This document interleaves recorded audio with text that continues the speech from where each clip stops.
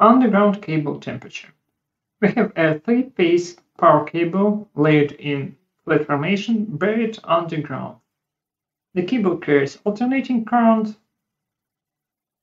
and our task is to calculate the temperature. In fact, this example is based on the example described in the IEC standard. There you can find all cable parameters, losses in the conductors, in the sheaf, in the dielectric, thermal conductivities of materials. So our task here is simple. We need to simulate steady-state heat transfer problem and calculate the temperature distribution. Okay, let's start QuickField now. In QuickField, I create new problem. Cable. Next. Problem type is steady-state heat transfer. Model class is plain parallel. Length units are millimeters, and I'm going to calculate all values per 1 meter of the cable length. Finish. On the left you can see the problem pane, and on the right is the geometry model editor window. You can draw the geometry model here, or you can import the geometry model from the AutoCAD.exe file. The model is simple, so I'm going to draw it from scratch. First, I'm going to insert a circle that will represent a conductor, and the circle diameter is, let me check, 57.5 millimeters. Next, insert a circle with a diameter of 59 millimeters, 105, 106, 114, and 122. Okay, zoom to fit. Now let's assign labels. To labels, we can distinguish objects and provide material properties. Switch to Select Objects mode. Click the object to select. This is the conductor. For the block, I specify a label conductor. And this is the dielectric.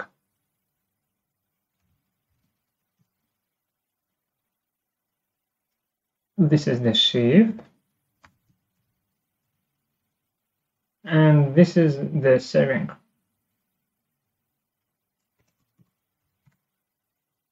And these thin layers are semiconducting. Let's zoom in to assign label. This is the conductor screen.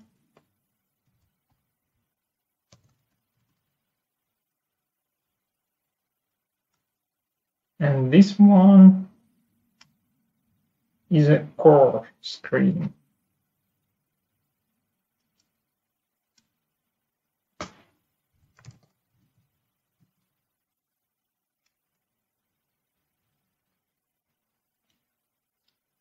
Okay, now you can click the label in the tree and see the corresponding geometric objects in the geometry model.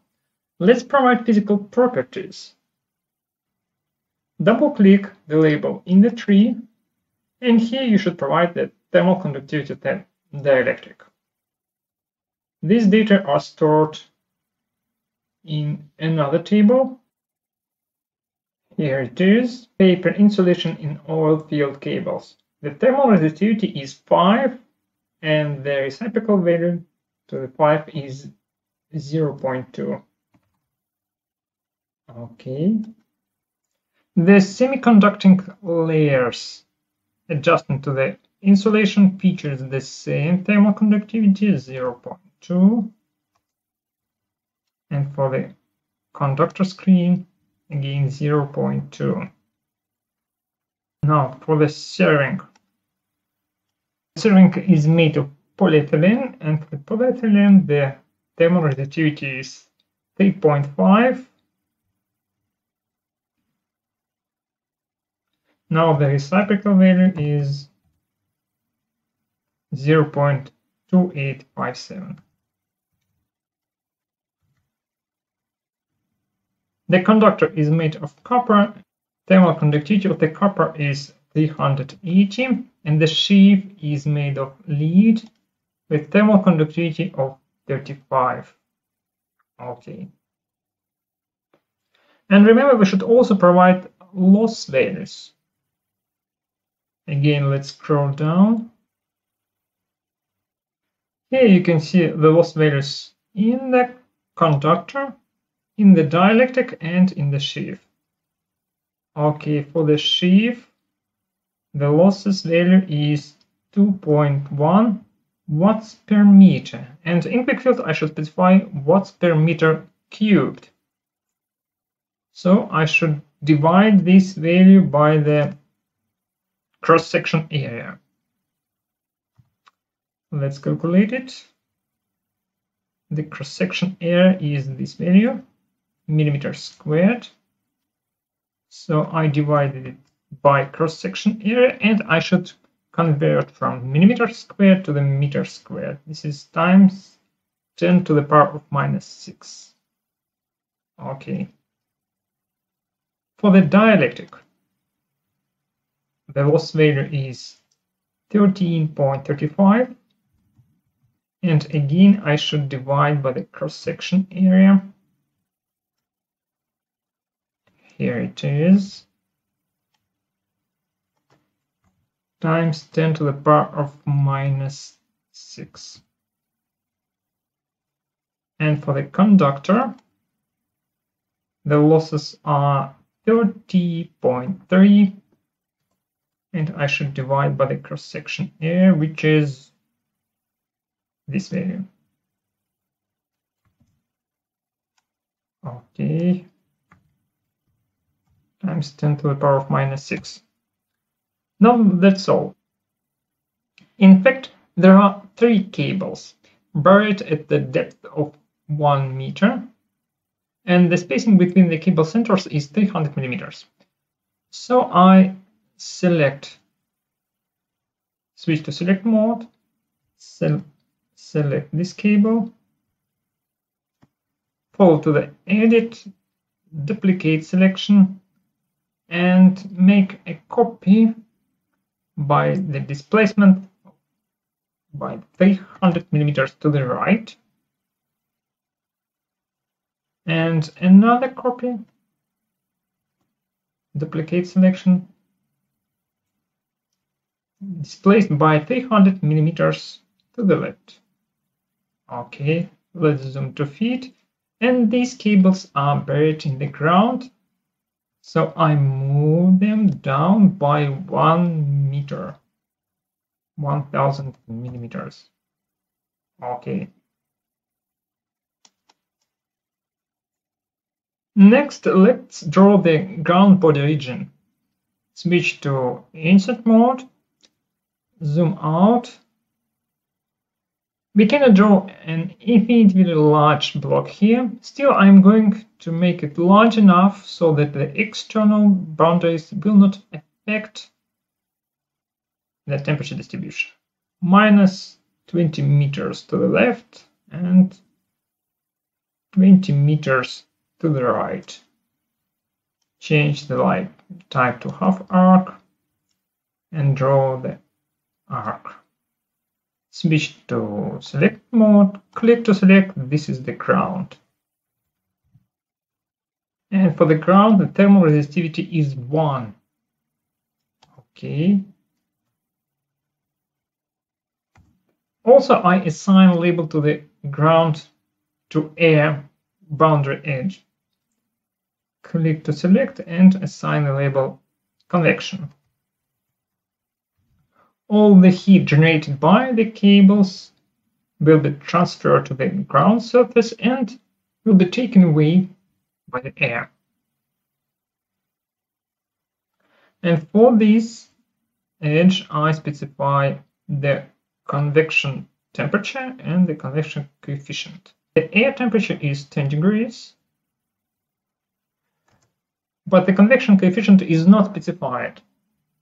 In fact, the convection coefficient depends on the difference between Earth's temperature and the air temperature, and we have not calculated the air temperature yet. So we should guess here. Well, let's put it 10 here, and then we'll run the analysis again with other value to see how this value affects the solution. Okay. Now the geometry model and the data are ready. Before I start the analysis, I should build the finite element mesh. Just press this button and the mesh will be generated. Let's zoom in. I believe I would like to have a more dense mesh here, so I'm going to insert a vertex here. Double click to insert the vertex, and maybe here and here. Let's build the finite element mesh again. Now we have more dense mesh here. Okay, save all problem files and solve the problem. The problem is solved. Let's take a look at the results. Here you can see the temperature distribution, and the maximum temperature of 84 degrees is, I believe, in the center of the conductor of the cable that is placed in the middle. You can check the temperature value here in the status bar, and you can use the local values tool to just click any point and get the temperature value here. And you can specify the exact coordinates. 0, minus 1000. That is the center of the conductor of the cable in the middle. Also, you can use the contour tool. Just draw the line and get the temperature distribution along this line on the XY plot. This is the conductor temperature, the temperature drop in the insulation, the shift temperature, the temperature drop in the serving, and the temperature drop in the soil. The exact values you can see in the table. XY coordinates, temperature value. Okay. You can also use the contour tool to calculate the integrals. Contour, remove contour, and surround the conductor. Now I can calculate the heat flux produced by this conductor. Remember, it should be 45.75 watts per 1 meter. And they have the model depth of 1 meter, so I follow to the integrals, and this is the heat flux per 1 meter of the cable length. Let's compare 45.7, 35.75. It is not the exact match, and the difference is caused by the calculation error. So you can guess the accuracy value.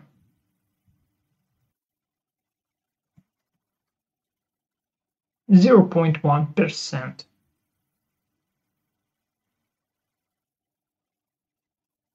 And what about the temperature?